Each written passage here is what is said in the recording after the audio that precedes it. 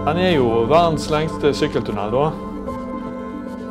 Mange venter spent på den nye sykkeltunnelen til Fyllingsdalen. Her skal det skje masse spennende nå i vinter. Nå det her langt lerret. Det skal fylles med farger og former. Vi har grafikk, vi skal ha fargelys i taket.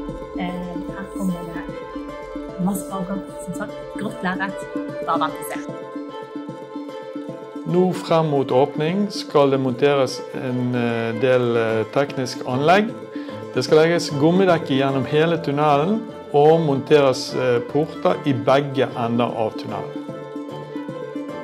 Tunnelen binder sammen nye bydeler og gjør reisen på sykkel fra Fyllingsdalen til sentrum mye kortere.